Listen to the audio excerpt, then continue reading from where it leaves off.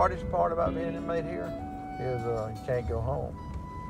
You live here and gonna go in, they're gonna eat supper, they're gonna go to bed, they're gonna get up, do it again tomorrow.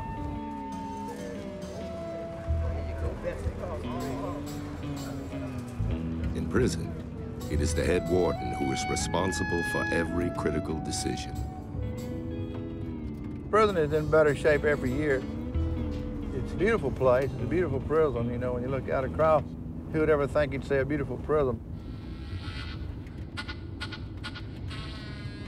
For over a decade at Angola, that role has belonged to Warden Burl Kane.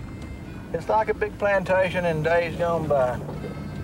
We hate to call it that in a way, but it kind of is because we have it's inmates and prisoners.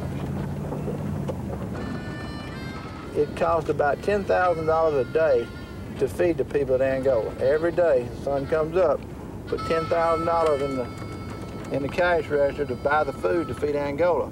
Our toilet paper bill at Angola is $51,000 a year for toilet paper. Okay, did it take 4 of y'all to hold him? None of his responsibilities carry greater consequence than the oversight of executions. Could you find a vein with him with that much pressure on him?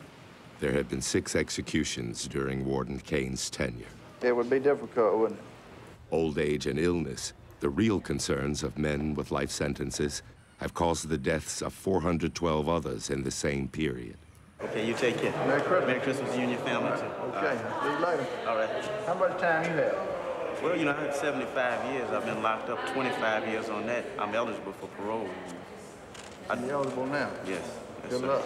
Okay. You have 50 to go if you don't. You get a little gray Yeah. hair now.